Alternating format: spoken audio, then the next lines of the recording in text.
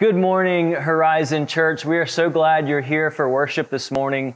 I wanted to start by reading a few verses from Psalm 84. Blessed are those whose strength is in you, whose hearts are set on pilgrimage. As they pass through the valley of Baca, they make it a place of springs. The autumn rains also cover it with pools. They go from strength to strength till each appears before God in Zion. And I love, especially during this season with COVID and quarantines and people being separated, we have our strength in the Lord, and that cannot change.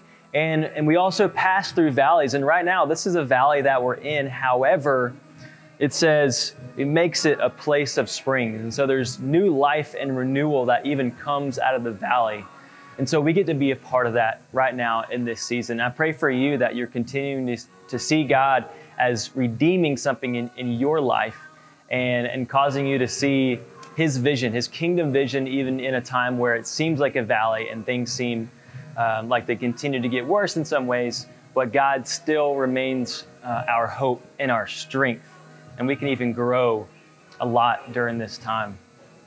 So before we get to worship and the teaching this morning, I wanted to share a little bit of information about groups and gathering and really some new things coming up as maybe some things are opening up a little bit more, hopefully over the next few weeks. We do have a women's Bible study on Tuesdays at 6:30, and that's continuing over here. But we're starting a Monday Spanish women's Bible study at 6 p.m. And so if you know anyone that would want to come here and grow and build community, it's a women's Bible study in Spanish, Monday at 6 p.m. And for the men, we're actually trying to start one pretty soon. And so what we're trying to do is develop interest and receive feedback from some men that would want to start meeting weekly pretty soon. So if you can connect with us via email or on the website, let us know if you'd like to join a group and join a community, and we can help find a different day to meet so that we can keep on growing together. Of course, Wednesday we have our prayer at noon, and you're welcome to come. We can have up to 30 people right now for prayer. And it's a great time to grow and engage the Lord and really to pray with everybody and pray about what's going on and to praise God too for all the things that He's doing right now. If you haven't gotten our survey in the e-news, we're trying to really get some more information on where you're at and where the community's at as far as gathering again as a church. And so make sure you've signed up for the e-news so you can get that survey. I think we've already had about 75 or 80 people sign up for it. But we need to know how comfortable you are, how safe you feel with coming back. And we want to come back with wisdom and with patience and with safety during this time because our communities matter greatly, and we know that many of you are meeting in small groups and home groups, but we would love to hear how you feel with coming back gradually, not rushing it, but still having a place on Sundays and maybe even a Saturday time of worship for us all to grow together again. So we'd love to hear your feedback on that. And of course, the website, we ask that you continue to give. Daniel recently talked about generosity and that you pray about that you would give, continue tithing as much as you can, as much as you feel led during this time. So let me pray before we get started.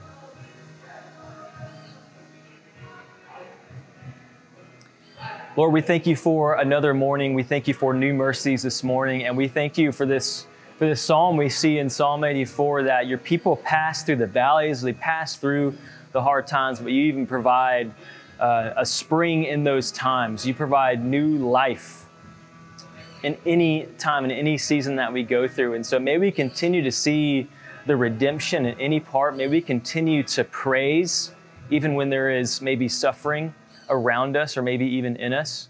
And we pray that you would give us more and more of a community to grow with, to get to know, to be challenged by, and to be shaped really by your word and community and by these disciplines that we're continuing to learn. So may we set aside any other anxieties or burdens and just give that to the Lord this morning, and may we grow in you this morning. In Jesus' name, amen.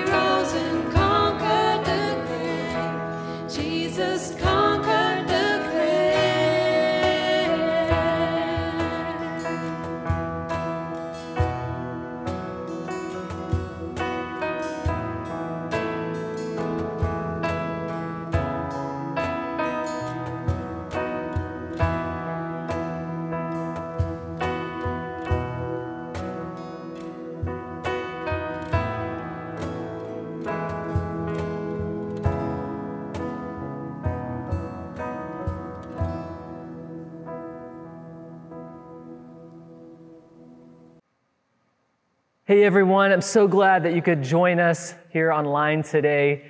We're continuing in a series called Abide, a study on spiritual disciplines. And I remember when we started this series all the way back in the beginning of June, I just had this hesitation about doing this series. And not because I didn't think we needed it as a church, because I knew that God had burdened my heart to be teaching through these spiritual disciplines. But my hesitation was that I just felt ill-prepared. I felt like I needed to take maybe 6 months. And I even confessed this to my wife. I said, I just feel like I should take maybe 6 months and just master these things before I set out to teach these things. And now I realize that, first of all, 6 months would not be enough time. And then second of all, I may not ever master these things. And I don't think that should be our goal. I don't think that's what God even is like desiring of you, to master all of these disciplines, but simply to practice these things that we're talking about. I told you a few weeks ago that my youngest son, Micah, that he's played like 4 instruments, and he'll take lessons for a month or so, and then he'll stop and he'll say, I'm just not any good at it. I don't want to do it because I'm no good at it. And I think sometimes we can carry that same attitude into something that's hard, like these spiritual disciplines, where we try to get into rhythm and we try to get good at it, and we find that after a few weeks, we're just not there. It's still frustrating. We still can't get into a daily rhythm. And so we just kind of abandon and we give up on them. And I want to encourage you not to do that. I want to encourage you to hang in there, to keep practicing these things that we're looking at. Keep trying. Keep doing your best. And today we are looking at the spiritual discipline of fasting. And I think that fasting is probably the most misunderstood of all the spiritual disciplines. It's probably the most ignored of all the spiritual disciplines. And I would say even the most feared of all spiritual disciplines. And matter of fact, there's probably somebody watching today that's afraid I'm about to tell you that you can't drink coffee this week. And I'm not going to say that, all right? But I will say this, that if for you, the best part of waking up is Folgers in your cup, then you might need to consider a fast from coffee. But Donald Whitney, he wrote a great book on spiritual disciplines. It's called Spiritual Disciplines for the Christian Life. And if you have any interest in growing in spiritual disciplines and learning more about spiritual disciplines, I highly recommend that book by Donald Whitney, Spiritual Disciplines for the Christian Life. But he said this about fasting. He said, Christian fasting is a believer's voluntary abstinence from food for spiritual purposes. Another author, Tim Challis, defined fasting in this way. He says, in fasting, you are withholding from yourself something that you need, which is food, in order to pursue something that you need even more, which is God. And so today I want to give you 3 truths about fasting. The first truth about fasting is that fasting is something that you should be practicing. Okay, it's something that you should be practicing. Sometimes there's things that we see in the Bible, and oftentimes they're in the Old Testament, and we'll say, well, that's not for today. That those principles or those ideas, those teachings, they're not really relevant for us today. They weren't written with us in mind. Or maybe we even say, that's the old covenant. We're not under the old law anymore. And so we kind of explain away these things and we say that's not for today. And it's interesting because usually we only say that about things that we don't want to do. Like we never say that about principles like take a day of rest, or a workman is worth his wages. Of course, those are still applicable for today, but the things that we maybe don't agree with or we don't want to do, we try to say it's not for today. But you're going to see that fasting is something that's still relevant for us today. I think it's something that God still desires for us today. There is still purpose, and it still has value for us today. And we see fasting all throughout the Old Testament commanded. You see individuals fasting. You see nations even called to fasting. And then, of course, into the New Testament with John the Baptist, and then Jesus himself modeled fasting, and of course, the disciples. And one of those times where we see Jesus calling us to fast is in Matthew chapter 6, verse 16. And Jesus doesn't say, if you feel like it, then do it. Or he doesn't say, if you think that you can gain value from it, then do it. No, Jesus says in that verse, when you fast. He's calling us to Christian fasting. Now, there is all kinds of different fasting that we see in Scripture. There's fasting, which is the abstinence from food, where you're just drinking water. There's partial fasting, which you see where people, maybe they're just eating fruits and vegetables, and they're not eating anything else, or they're just eating bread and water, and they're not eating anything else. And then there's absolute fast, where they're literally eating nothing. They're eating nothing and they're drinking nothing. Now, obviously, a fast like that doesn't last very many days. And then you see personal fast, where it's just one person and God. You see a family fast, where the family has agreed for this season to fast. You see communal fast, where a whole community is called to fasting. You see a congregational fast, where a whole church, a whole body is called to fast, and even national fasting, where a whole nation is called to abstain from food for the purpose of seeking God. You see regular fasting, where it's on a regular basis, and you see occasional fasting, where they're just every once in a while, when they feel called or led to it, they're fasting. But in all of these different kinds of fast, it always includes abstaining from food. Now, we need to understand that 2,000 years ago, in these times where this was written, that food preparation was a long ordeal. That, in order for someone to prepare a meal, it took quite a bit of their day. This was before running water, before refrigeration, before supermarkets, or any of the ease that comes with food prep today. And so everything that you were going to use for your meal had to be gathered. Everything had to be made from scratch. And so it literally could take half a day just to prepare a meal. And if it included beef, that's going to be even a longer process. You had to go out into the field and find a cow. You had to kill that cow, butcher that cow. All of this work before you're even seasoning and cooking and preparing it. And so when someone committed to fasting in that time, it freed up quite a bit of their time. It freed up quite a bit of their day.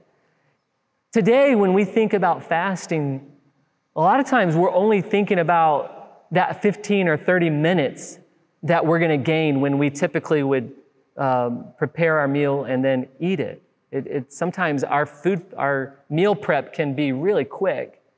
And so we're not thinking about the longevity, how long of a process food prep was then, and how long or how much time they're really gaining. And so sometimes because of that, I think there's people that say, well, I'm going to fast from something that gives a little bit more of my time, something that consumes more of my day, or I'm going to give of something that is a little bit more of a sacrifice to me than just giving up, a 15, 30-minute time where I would typically be eating. And so they say, I'll give up social media, or I'll give up my phone for the day, or technology for the day, or maybe Netflix for a week, or something like that. And I think there's a place for that materialistic kind of fasting. I think that you can really gain from that.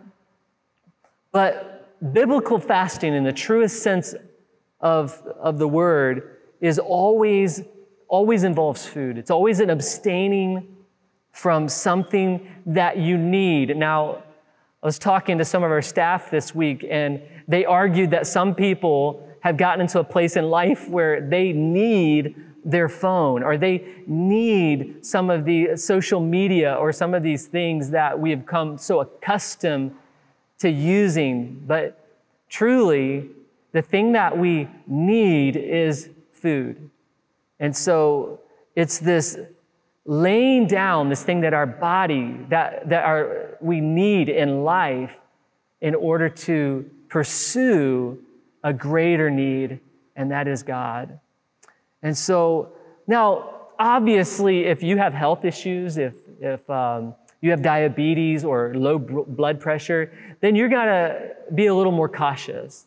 That you can't just say, I'm gonna start out on a 3-day fast and not eat anything for 3 days. That would not be wise. You need to think about more like a partial fast, or maybe from fasting from something else. But what I don't want you to do is just write off the whole idea of fasting, because I think fasting is something that should be practiced.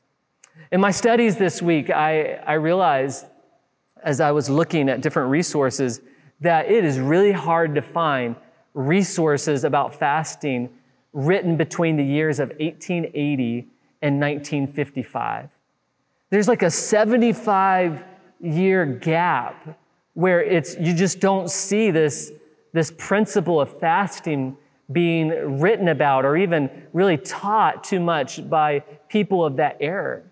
It's like the evangelical church kind of lost this principle of fasting during that time. And it's interesting because when you think about what was happening during that time period, you have the Great Depression, you have multiple world wars, you have some really life-changing, world-changing events taking place. At the same time, you have this group of people that are not praying and fasting, or at least they're not writing about it and pushing it forward in the church. And because of that, when you take two generations and you kind of skip a teaching in the church, then it shows.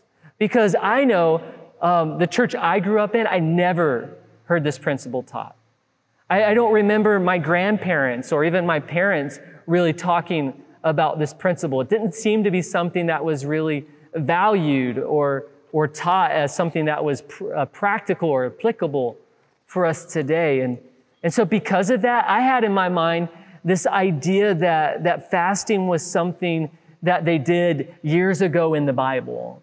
And I had in my mind that fasting maybe was something that Catholics did around Easter time when they didn't eat chocolate or something small like that. But what I want us to see, whether we were taught this, whether the church has been teaching this, whether we've lost this teaching, I want us to see that the Bible tells us clearly that fasting is something that should be practiced.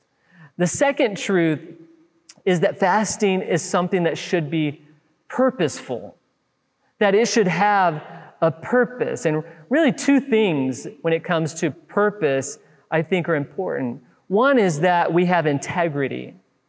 There's a passage in Matthew chapter 6. If you have your Bible, you can flip with me there to Matthew chapter 6.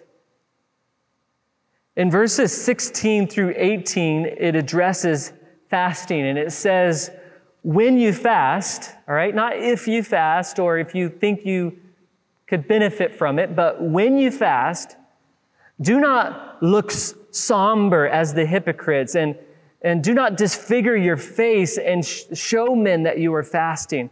I tell you the truth, you have received your reward in full. But when you fast, put oil on your head and wash your face so that it is not obvious to men that you are fasting, but only to your Father who is unseen. And your Father who sees what is being done in secret will reward you. And so he's telling us to not be showful in our fast, to not just walk around and tell everybody that we're fasting, and just that idea that fasting isn't so that we look more spiritual. Matter of fact, fasting shouldn't have anything to do with looks or appearance. Sometimes people will fast maybe to lose weight or to look better, to be healthier. And I'll talk to that in a second, but it shouldn't have anything to do with how we look. It should have more to do with how we're being. Instead of looking more spiritual, we need to fast to be more spiritual. And so we need to have integrity. We need to make sure that we're doing it for the right reasons. And that's the second part, is not just integrity, but we need to be intentional with our fasting. It's not one of those things where you get halfway through the day and you realize, wow, I forgot to eat lunch today. I guess I'll just call this a fast day. And no, there should be intentionality. You should be planning and purposeful as you get ready to fast. It should be planned. Isaiah 58 is a passage that also speaks to fasting. If you have your Bible, flip over with me to Isaiah chapter 58. And here's this group of people, the Israelites, and they are going through the motions. They're fasting. They're worshiping God.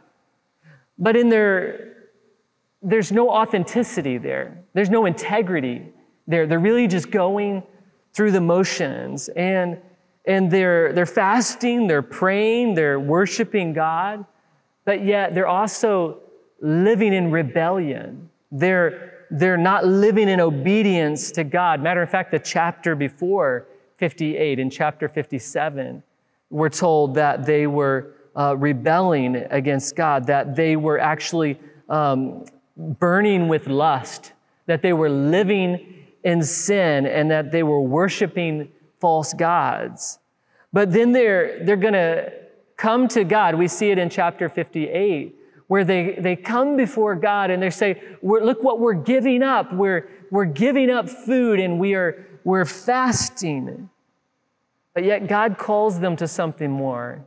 He's not interested in them giving up food. He's more interested in them first giving up sin, for them to fast for the purpose, first of all, of repentance and of confession.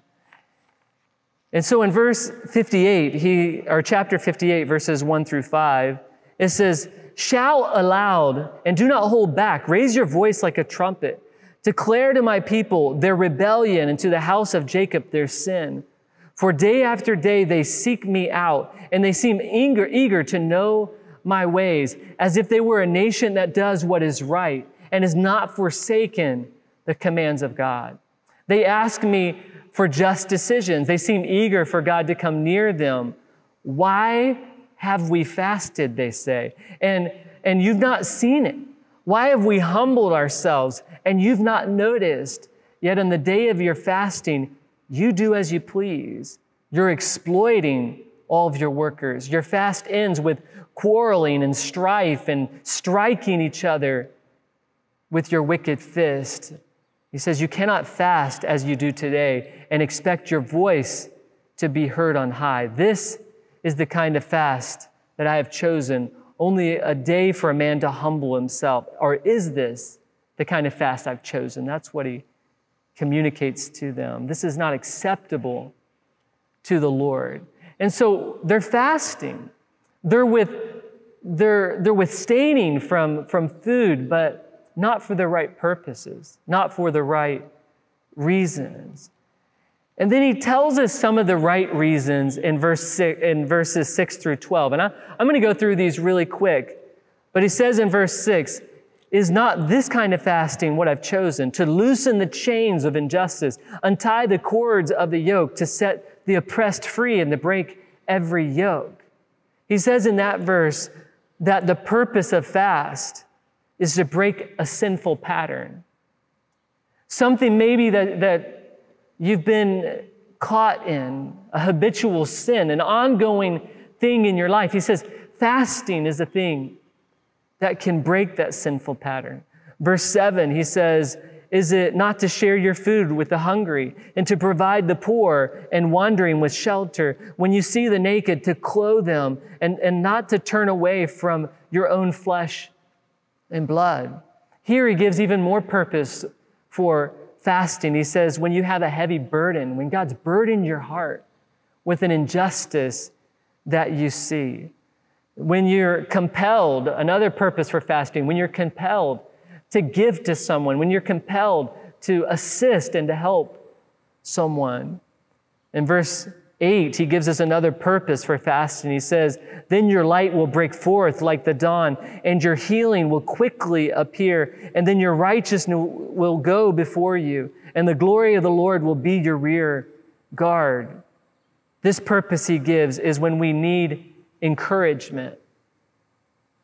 And then in verse 9, he says, then you will call and the Lord will answer. You will cry for help and you will say, here I am. If you do away with this yoke of oppression, with the pointing finger and the malicious talk. In verse 9, he says, I will answer your prayer. One of the purposes for fasting is for God to hear our prayer and to answer our prayer. In verse 10, he gives us another purpose, and he says, and if you spend yourself in behalf of the hungry and you satisfy the needs of the oppressed, when your light will rise in the darkness and your night will become like the noonday. He says, if you need a revelation. In verse 11, it says the Lord will be your guide. Another purpose of fasting is if we need direction. In verse 11, the second part of it, and to strengthen your frame and to be a well-watered garden when we need restoration, it says. And then in verse 12, he even says, then your people will be rebuilt. They will be raised up. Another purpose of fasting is when we need to be revived. Then I think the greatest purpose of fasting is when we just need to really pursue Christ, when we need to just dive into him, to be with him, to spend more time with him. You take time out and instead of meal prepping and eating, you're seeking God in this time. Instead of being consumed with hunger, or when your hunger pains come and you're consumed with the thoughts of food, now you're turning those thoughts towards the Lord in pursuit of him. And I've been guilty at times of thinking that the reason for fasting is really when we have some huge event or some just really big thing going on, then we need to fast. If you're looking for a healing, or if you're looking for a breakthrough, or you have a really big decision that you have to make, that is the time for fasting. But I think one of the biggest events and one of the biggest things is just a new pursuit of Christ, to experience God like we never have before. That is a reason for fasting, a purpose for fasting. And so we're called to practice fasting. We're called to practice fasting with a purpose. And then the last truth that we'll look at is that fasting should be done prayerfully. Almost every time you see fasting in the Bible, it is associated with prayer. When you look at the Old Testament in so many passages, you see in Isaiah chapter 8, verse 23, it says, and so we fasted and we pleaded to God, and he was receptive to our prayer. In Nehemiah, you see him burdened with the state that Jerusalem laid in, and he's burdened with that. And he pursues Christ with prayer and fasting. Daniel, he's calling out for mercy for the people, and it says he prayed and he fasted. And then in the New Testament, you see that same example from John the Baptist. You see the same example from Jesus, from the disciples. I know in Acts chapter 13, verse 3, it says they prayed and fasted. They laid hands on people. And so these two go together. Every time you see fasting, you see prayer. Matter of fact, I would say that if your fasting doesn't include prayer, it's probably just a really bad diet. And so we need to pray and we need to fast and pray. In the Gospels, Mark chapter 8, and then again in Matthew chapter 17, there's a father that brings his son to the disciples, and his son is actually possessed by a demon, and it was causing great harm to this son. And he brings him to the disciples, and they try, but they're unable to cast out this demon. And then later Jesus comes and he casts this demon out of this boy, and he's restored. And so the disciples ask Jesus, they say, why were we not able to do what you've done? Because in Mark chapter 6, I think it is, the disciples are actually given the authority to perform miracles and to cast out demons, but yet they're not able to do it in this situation. And so they say, why could we not do it and you did it? And Jesus responds to them and says, this kind only comes out by prayer and fasting. And so I've often read that scripture and thought that Jesus must have been fasting and prepared in his heart and prepared in his life and in his faith to perform that thing. But this week I just kind of went back through the stories and I looked at the passages before and got context, and it's in it's in that passage where we see the transfiguration. And Jesus is alone with 3 of his disciples. And in that time, there's no mention of him fasting. And it doesn't look like he comes on the scene and he's just recently fasted and that's why he's able to do this. But I think what's happening there is that Jesus has made fasting and prayer such a part of his life that he's just been built up in such a way in his faith that when this time came, he was prepared. And so, if we're going to combat a great foe, we need to have great faith. And that great faith is built in our life by both prayer and fasting. I've had struggles, I know, in my own life where it didn't seem like with all the prayer that I gave, and it didn't seem that it worked.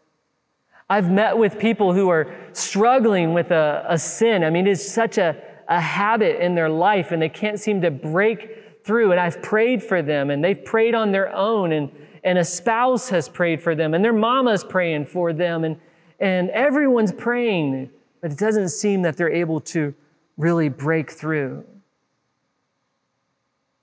And I wonder in those situations if the thing that's missing is fasting.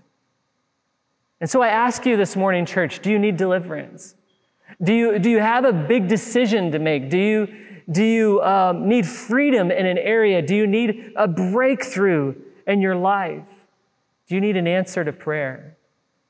I want to challenge you to both pray and fast, to practice fasting, to be purposeful in your fasting, and to be prayerful in your fasting. And I'd say this, if you're new to fasting, don't set out on a 40-day fast to start. That would be a big mistake. I would say skip a meal, to be intentional and say, today I'm going to not eat lunch, and I'm going to just pray and fast during that time. I'm going to lay down this thing that I need, food, in order to pursue something that I need even greater, and that's you, God. Maybe God is calling you to a fast of material things, and you're going to leave your phone at home for a day, or you're going to stay off of Facebook or something like that. Something that's become that's a comfort in your life that maybe even is becoming a necessity. And I want to challenge you to commit to it. Be faithful to it. That this spiritual discipline of fasting can have incredible value in your life. And so lay aside something that you need in order to pursue something of greater need, and that's God. Let me pray for you. Lord, we thank you for this time. And God, thank you for your word that is so rich and so practical to our lives today. God, may we never dismiss things that we see and hear and say that it's not for us today. God, we can just gain so much when we see your word and we hear your word and we obey your word. And God, I just pray for us in this area of fasting, this laying down something that we need, Lord, this thing that our body longs for, Lord, in order to pursue you, God. May we have a longing for more of you, to experience you in a greater way. And so, Lord, I pray for that person this week that's going to make this commitment to this spiritual discipline. Give them strength, Lord. Sustain them. And God, I pray that they may experience you in an all-new way, God. We love you. We pray all these things in your name. Amen. Hey, guys, would you take just a few minutes if you're by yourself or if you're in a group and look at these questions here and then and answer them and then try to apply these things to your life. I think that God's got some great things in store for you this week. May the Lord bless you and keep you, make his face shine upon you and be gracious to you and give you peace. Amen.